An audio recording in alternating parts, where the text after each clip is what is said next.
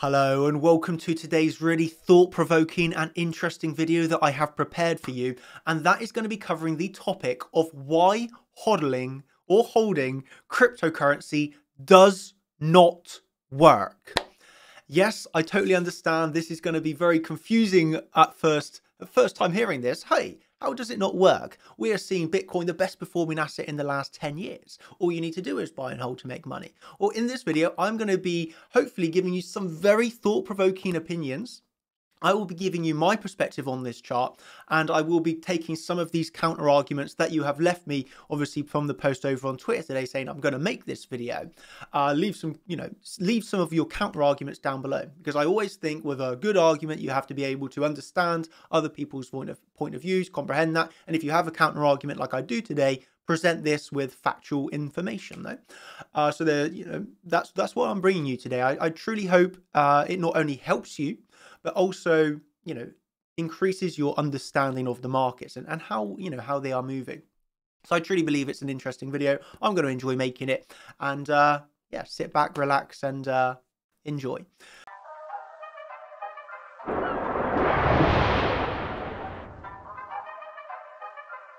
So we're going to be focusing primarily on Bitcoin in today's video. We're going to focus on Bitcoin. Why? Because it's the biggest asset. It's one of the longest running cryptocurrencies. So we're going to primarily focus on Bitcoin. We're going to take a look at a few altcoins, XRP, starting here with Sand.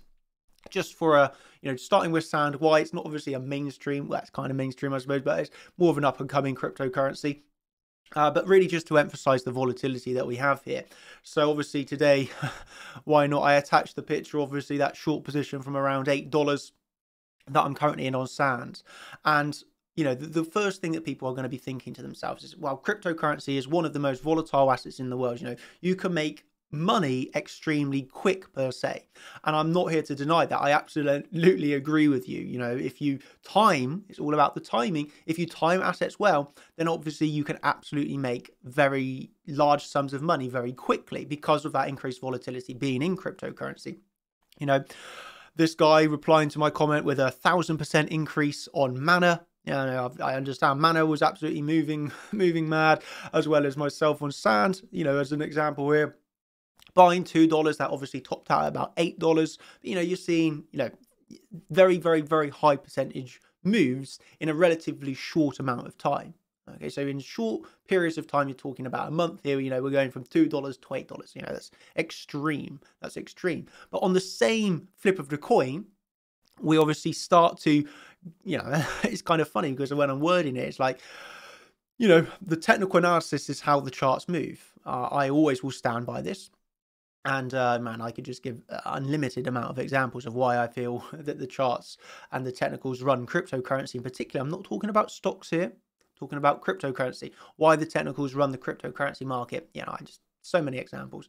And and how the technicals are going to outperform the fundamental traders when this drop comes, and come it will. Obviously, we topped out at $8, and what happened from $8, managed to grab the short positions, that actually fell to $4. Okay, so you're seeing 50% drops in price. So what is the thing that we're looking at here? It's just emphasizing the volatility. Yes, Bitcoin or altcoins in particular can move up very, very, very quickly, but they can fall just as quick. That Sand actually dropped 50%, $8, just over $8 to $4 in 8 days.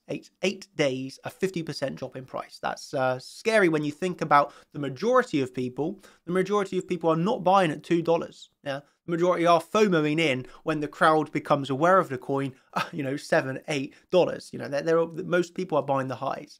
So you can make money on the way up. You have to be in early, but the majority are going to buy the top and actually lose a lot of money on the way back down. But yeah, we're going to focus, it's just a brief introduction of volatility, understanding the volatility. Yes, you can make great gains, but you can obviously lose a lot of money as well here. We're going to focus, though, on Bitcoin. Okay, so if we come up to a weekly chart, look at this Bitcoin chart. We're looking back from 2015 to basically 2022.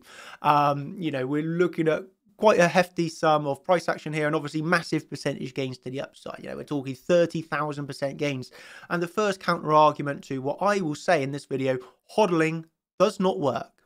Okay, the first counter argument, of course, is going to be this. I was expecting it. Why would you sell an asset that was the best performer in the last 10 years and is in a monthly uptrend? Okay, so I think we can agree it is one of the best performers in the last 10 years. Absolutely agreed. And it is in a monthly uptrend. I also agree with this statement, okay, because this is a fact. These are both facts. It is one of the best performers, and of course, it is in a monthly uptrend. So how can I come at you in today's video and say hodling does not work? Well, of course, there's two sides of the coin. Hodling does and doesn't work. I will first say why it does work, I suppose, because I'm not fully one-sided. I can understand both sides of this coin, and I can explain it very well, I believe, because I just have a lot of experience with this. So why hodling does work? Obviously, I have great experience talking primarily from the stock market. Obviously, relatively early got into Bitcoin, I suppose, when you look at the percentage gains that we've made from first buy-ins of crypto. But I think I've got the longest experience, obviously, from the stock market. But I want to focus this on cryptocurrency. Stock market's another video. So why hodling does work? Well, like this guy says, of course, it's in a monthly uptrend. It is the best performer. But one of the most vital, important bits of information that many people will leave out, because let's think, on an average person comes to YouTube, okay, they type in Bitcoin. They type in what will be the price of Bitcoin in 5 years or 1 year or 10 years or whatever this might be. The first thing that's going to come up is going to be the snake, the snake salesman, the salesman of the coins, yeah, that are not in it for any reason other than themselves. Okay, so there will be the people that are shouting up the highest numbers, the biggest amount of charts. Bitcoin's going to 1 million, Bitcoin's going to 10 million. Just numbers plucked from the, essentially numbers plucked from the air. Because they just want the, it's just, you've got to be really, really careful. But this is the first thing people are going to see, because those are the people with the highest amount of followers. And this is what people are going to be led to believe. And you've seen it for yourself. These type influencers essentially are paid from altcoin people to say, hey, promote this altcoin, promote this product, promote this X, Y, and Z. They will take the payment and then they will advertise it with no disclosure, of course, that they're being paid for this. So it's one of these things that cryptocurrency, yes, is very volatile, but the majority of the projects that you're going to be shilled from people on YouTube are, from having back-end payments. So they don't actually believe or understand the product at all. They're just here taking the money, shill it to the public. Take the money, shill it to the public. Very, very, very shady business practice. But that's just what the norm is at the moment. It's an unregulated market, I suppose. So you've got to take great care. But this is why. So hodling does work if you are very early into the asset. So this is the great understanding that you need to get. I can come onto YouTube and say, hey, hodl Bitcoin, it's going to 1 million. First of all, obviously nobody has absolutely any idea that Bitcoin is going to 1 million. This is an extreme prediction that you will see plastered left, right, and center by particularly in the Moon Boys that are just obsessed with Bitcoin going to very high prices. 1 million would be an extremely high value. You just have to think of market cap. Anyway, I digress. So I don't want to go into too much detail on this in particular. But the first thing that you have to think is hodling. Yes, it works if you are very, very early into the asset. So maybe if you are the backhander, taking the money, receiving the money before you, shill it after it's already up hundreds of %, then yes, of course, hodling might work in this example. Or, of course, if you are an early investor on Bitcoin, hodling will work. I agree with that. Hodling Bitcoin for the long term. If you are early, the key word here is early, on any asset will work. Okay, and now the counter argument, and this is the focus of my thesis, hodling does not work if you are entering the market today, for example. If you are entering the market over the past 1 year, hodling does not work. Why? Why does hodling not work? Even though essentially it's the same asset we're trading, but there is a great fundamental difference between the person that enters the market today or over the last few months versus the investor that has got into this 10 years ago. There is an absolute fundamental difference, and that is the psychology and the emotions that will play on you hodling. Okay, so all we need to do is zoom down into a lower term time frame. Okay, recently Bitcoin has dropped from $69,000 obviously to around $42,000. This is a 40% drop in price. Earlier in the year, we dropped from $65,000 to $28,000, a 55% increase in price.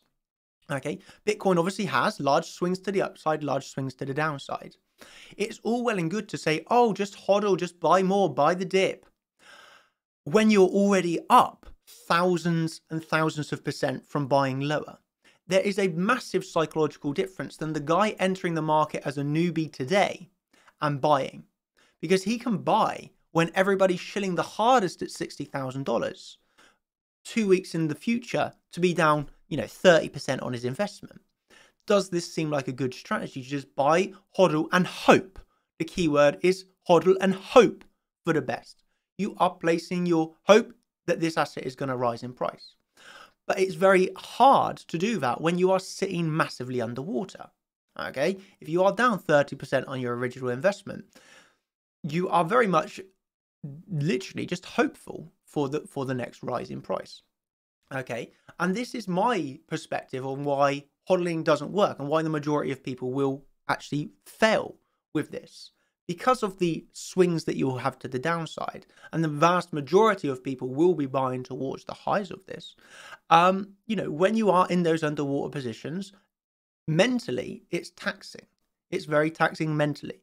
Okay, you obviously have to have sound strategies to get in and out of the market. If you are just, if you are one of these people, and we have to remember this is the majority, that come onto YouTube, they watch the video, they think it's going to $1 million, they buy in the euphoric stages, they then come back a month later, they're down 30% on their investment.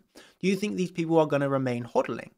The answer is most likely not. That most people are going to be fearful and then selling at the lows. Whose fault is this? Is it the influencer's fault that hyped it up at the highs, or is it their fault for listening to them?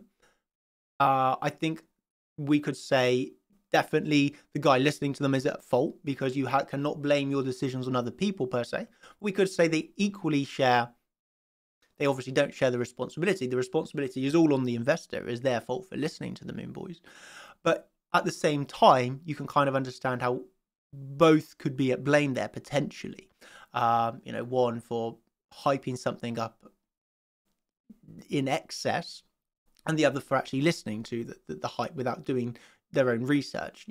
Obviously I understand, you could say both are almost at fault here, more so on the investor themselves for listening. I totally agree with this. They need to do their risk management, understand where they're buying and where they're selling. But the problem is they don't have that fundamental understanding. They're just buying and trying to get rich quick, which is never going to work, of course. But I want to move on, and I'm going to come back to obviously this question, but the next comment that I had, and that was, I just kind of had to almost laugh, but nothing personal, of course. It's just something that I see thrown around regularly, and that is, what about if you hold a altcoin, for example, that has a very good future? It's a very good use case. You cannot lose. This is the statement that you'll see. You cannot lose if you do not sell. Okay, you cannot lose hodling XRP. Would be interested to hear why you don't believe this. Love what you do, mate. First of all, thank you. Hopefully you're enjoying the video thus far. And secondly, yeah, this is an interesting, isn't it? Everybody's shouting buy the dip, buy the dip, buy the dip, buy the dip. Everybody shouts at you, this is the altcoin of the future. Top 5 altcoins you got to buy right now. This is the altcoin you need to get involved in. And then when it drops 50%, it's you don't lose, and you don't, it's not a loss until you sell. Just buy more.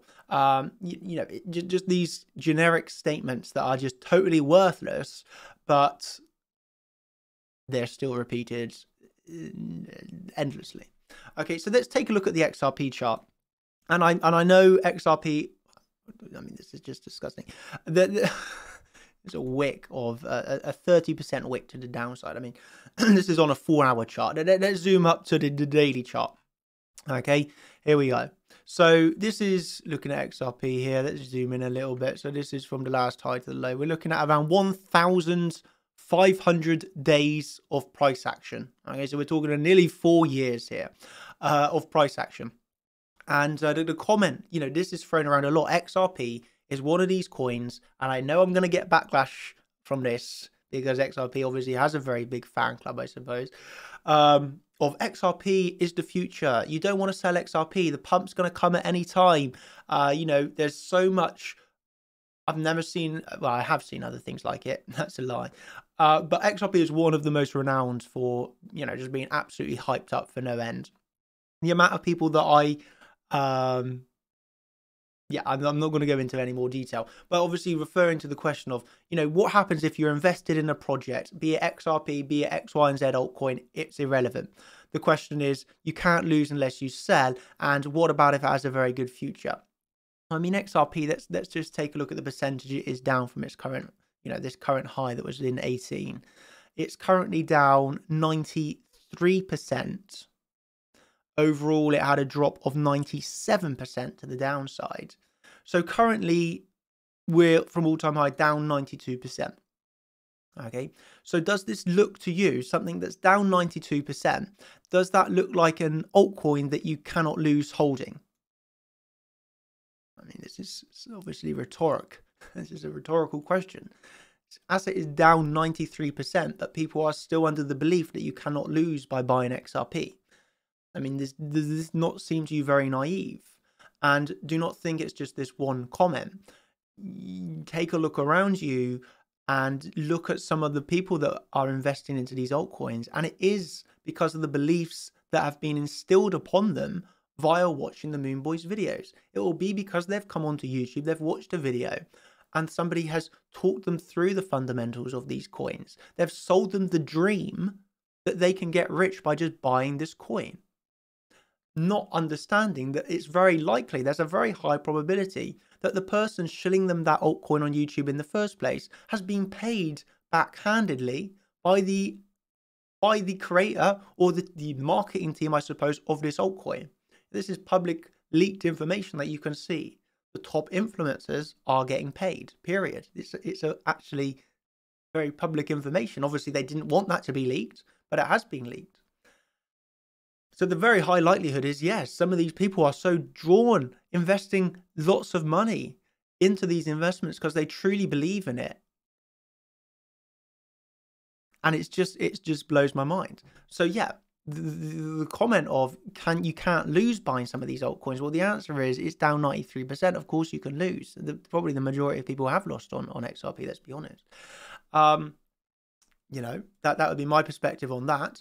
And obviously, now you could argue, it's down 93%. This would be the time to look for buys. But you have to remember the vast majority, XRP, 2018, 2019, 2020, absolutely massive euphoria everywhere you looked. You talk about shorting XRP, they tell you you're going to lose a lot of money.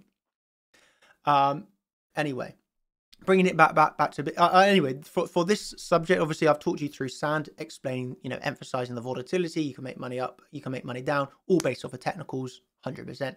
We've talked about XRP, how this is just one of the many projects that has been shilled absolutely hard, has a massive fan base, but just underperforms, period. But people still hold on to those dreams that they've been sold. And then we bring it back to end on Bitcoin, bringing back to the original question of, yes, it is the best performing asset, but unless you have been invested early on this asset, how hodling is mentally draining on you. And it kind of brings you on to this comment that I saw. Hodling or holding doesn't work, at least in her experience. After a whole year of checking her phone every 10 minutes, bad sleeping nights, and being in Twitter 24/7, the majority of coins are at the same prices as 1 year ago. My goal for the new year is trading only. And this is what I feel a lot of people will be attracted towards. Okay, and that is, I think we can all agree. Well, actually, no, that's a lie. I'm sure people are going to be looking at this video, disliking it and saying, Tanya, you don't know what you're on about. And that's fair enough. Everybody's entitled to their opinion. I'm just here sharing mine today. You don't have to believe. You don't have to trust me. You do your own research. I'm just here to provide you some thought-provoking opinions. Nothing more, nothing less. Okay, I'm not trying to sell you anything at all in this video. I'm not telling you to buy or sell anything. Okay, just listen to my thoughts. Make your own opinions. But my opinion is, hodling, we are fairly late to Bitcoin. Let's say even if the highest price target that seems reasonable, actually no, let's ignore that. Let's see the next, I think, next achievable goal that seems at least somewhat realistic. Let's say it's $100,000. Yeah, I think a lot of people would agree with me when they say, yeah, Bitcoin at 100,000 seems a realistic possibility. And okay, if that's the case, we're talking about 100% move to the upside. Okay, 100% move to the upside. So we're talking about a potential double. How long is this going to take? Is it going to take 1 month? Is it going to take 1 year? Is it going to take another 10 years to reach that? Well, that answer, of course, nobody knows. But the downside here is, just as Bitcoin can reach 100,000, I think it's absolutely just as likely Bitcoin can reach, let's say, 13,000. So if we're looking at the 100% move to the upside, buying here and holding, you could also be potentially facing a, about a 70%, 80% move to the downside. So you can understand here how buying and hodling this asset, you are greatly exposing yourself to somewhat limited upside move here, because we are arguably late, with a potential great risk to the downside. You might believe this is unrealistic. You might believe this is never going to happen. The key word here is it's never going to happen. That is something you cannot say. And if you do say it, I would personally say you don't know what you're on about. Okay, anything is possible in the markets. That's the beauty of them. So hodling, yes, I agree. Hodling works if you are a very, very, very, very early investor. Okay, you got into an asset very early and you are sat in thousands of percentage profits. For example, myself on SHIB, I understand SHIB, I'm getting into this extremely early, really couldn't have got it into any earlier, literally made millions of percentage gains on SHIB. Yeah? You have to remember there's a great difference to myself, who still has some spot SHIB that sat still in millions of percent profit, even though recently it has pulled back over 50%. People buying the high are down 50%. With a 50% decrease in price from my initial investment, I'm still up, millions in percentage points. Because although we dropped 50%, it's still such an increase in price from my original buy-in. It's, I'm not bothered about that 50% decrease in price, because it's just like, I'm still up so much. And it's the same on Bitcoin. You can withstand 50% drops in price when you are still overall up thousands of percent. Yeah. And it's the problem here. So let me emphasize and summarize. Hodling does work if you are very, very, very early into an investment. Yeah. Because you are in a somewhat carefree state of mind where you can approach buy the dip with a different mentality. But if you are investing in an asset that is already up thousands of percent, then hodling has a totally different experience. Let's say hodling as an early investor is very different than hodling something that is very highly inflated might not be the right word here, but highly has increased highly in price in recent times. Okay, because the downside is obviously increased. Obviously, I'm not here to say Bitcoin is not going up. I'm not here. I am long-term bullish on Bitcoin. Yeah, I will openly say this. I am bullish on Bitcoin. So I have spot Bitcoin. So I'm not here to try and cause FUD. I'm not here to try and make anybody fearful. I'm just trying to maybe open your eyes to realize the potential of the downsides that you have to acknowledge, as well as the potential upsides that we're after. And why I think many people will view this similarly as this person's goal for the new year is trading. I think the reason trading would work if you are that late to the asset, because you lose that stress. Let me emphasize this as well. Trading is not easy, just as hodling late is not easy. Trading is something that takes time. Okay, so just as anything in life, you're going to probably start trading and lose money. Yeah, this is an absolute given. That's why you start trading with very, very, very low amounts of money. Okay, like one very, very extreme low amount of money. You don't want to trade a lot of money when you first start, because the probability is you're probably going to lose everything, because it takes losing a few accounts before you start to understand your mistakes and learn naturally. But the good thing is that once you have learned to become a trader, once you have that fundamental understanding of the markets, why they're moving up, why they're moving down, why we look to buy levels of support, why we then look to flip it at levels of resistance, so we can make massive gains to the upside and to the downside. And it removes this wanting to look at the chart every 10 minutes, not being able to sleep, looking at other people's opinions. Because when you truly understand trading and you truly have your own plans here based off of the technical analysis that you have learned, you can then relax. There is no stress. That's what you want to achieve now. You want to have this unstressed. You want to just approach every day with a smile on your face, yeah? And I truly say this from my own perspective, and I think people that have learned to trade at a high level that we teach would agree with me, that when you reach this level of trading, you're no longer obsessed with every move down and every move up. You're okay with missing moves. You're okay with not selling the absolute high and buying the absolute low. You're okay or going on holiday for a week, spending time with your family, because you know there's always another trade. Yeah. And, you know, this video, obviously very different than normal. Wow, 25 minutes. How has this been so long? Obviously a different video than normal. But it was more to get your thought process thinking of when people scream at you, this is the next asset that's going to $1 million. Or look at this altcoin I've just found. It's the future. Get involved now. Buy the pre-sale. Get on my launch pad. La, la, la, la, la, la, la. First of all, think, why are they trying to show me this product so aggressively? What is their reward for this? Something to think about, as always. Secondly, think, okay, where would be the majority of the hodlers involved in this? Are they sat heavily in profits? Is it still in an accumulation phase at the low? Which we could argue, for example, XRP is. At least you're buying here rather than all-time highs. You know, at least I understand from a technical perspective why one might buy here. Obviously, I'm not telling anybody to buy. This is obviously no financial advice because I'm just talking about a theory than anything in particular. And why hodling a asset which you are not early invested to is a totally different ballgame than the guy or girl that buys it, you know, and they're already sat in thousands of % profits. So overall summary, why I say hodling does not work. And that is because you are very much likely going to be looking to get involved in an asset that is already pumped extremely hard. Hodling does not work in that regards because the downside risk is very, very large. Obviously, of course, in that same kettle of fish, other side of the coin, the upside is very large.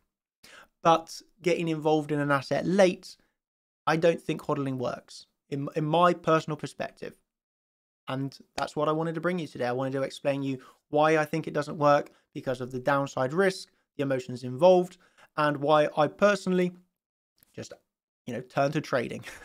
Because with trading, like this post kind of, yes, you know, hints at it, you are comfortable trading to the downside, you're comfortable trading to the upside. If you are late, obviously in quotation marks, you could say you're very early to Bitcoin. But, you know, overall, people are going to have these different opinions, and I'm okay with that. But overall, we are okay with price pumping. We're okay with price dumping. We are not stressing about drops. We're actually very happy when they come. And it's all about tweaking that mentality. Okay, it's tweaking the mentality and just understanding. When you have that understanding of the market, I just feel that you have such a just that harmony. I don't know, like this is, you know, I just feel you're at harmony, very peaceful, and it's just a nice place to be. So yeah, you'll have to let me know, did you enjoy this video? If you did, you can hit that like button, I suppose. Drop a comment down below. I will make sure to read all of them, by the way. I'm sure we'll have some conflicting opinions. Some people will say, hey Daniel, actually what you've said today makes sense, thank you for this. And there'll be some people that say, Daniel, you're absolutely wrong, everything you said is rubbish, and I do not believe anything you've just said. And if that's fine, you know, I'm absolutely okay with that as well. Whether you like the video, whether you hated it, that's down to you at the end of the day. I'm just here to provide my perspective of why I think it doesn't work if you are late to the asset. I will say it does work if you're very early, as I have been early on some assets and I'm very comfortable hodling them.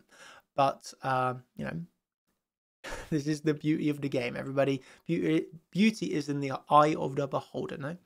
So, hope you've enjoyed. Thank you ever so much. If you want to see more videos like this, which is obviously not technical analysis, but more of a thought-provoking topic, let me know. A few videos that I had in mind that I could potentially do if you're interested in maybe a part 2, part 3 of why I think hodling on the stock market is different than cryptocurrency. That's a potential topic. Why I personally will look more for those long-term investments on the stock market. And a third video maybe I don't know, that would probably be my next video then, I suppose. Or how to recognize an altcoin which has high potential for the future, which is not up thousands of percent already. Like a video explaining how you get into the accumulation. How can you find an altcoin or an asset in general which has not exploded yet, which you will be comfortable accumulating and then be one of those early hodlers. Okay, so if you're interested in one or 2, 3-part series on this, expanding into the stock market or expanding how you get in early and become one of those hodlers, then you can let me know, and I'll be more than happy to give you the give you those videos, really. So you'll have to let me know. If you just want me to go back to technical analysis, hey, I'll just go back to technical analysis. All I'm going to say is thank you ever so much. I truly hope that I've been able to at least open your eyes, and even better if I've been able to manage to help you. And I suppose, yeah, that's absolutely it. Covered this comment about why trading is better, about XRP, about this. Yeah, so there you go. I hope you've thoroughly enjoyed, covered everything I want, and that's me signing out. Thank you ever so much, everybody, and goodbye. Cheers.